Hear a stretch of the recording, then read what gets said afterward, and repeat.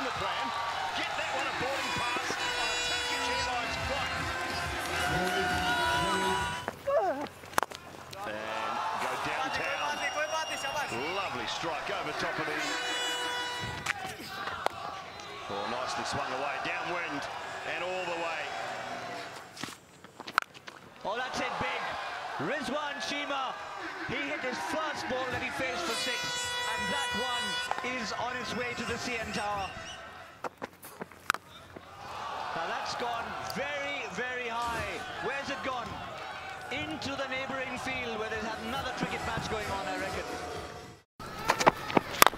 And Chris Lynn decides to give it some, and it's gone all the way. Oh, what a shot. That's going all the way again. Very different from the previous delivery, but same result.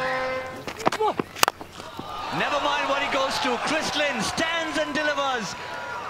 Another new ball, please. Thank you very much. The free hit goes for maximum.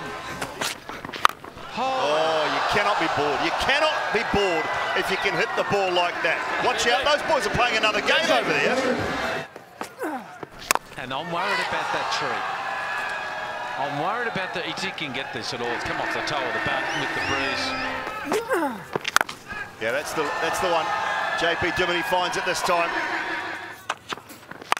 JP Duminy, have you got all of it?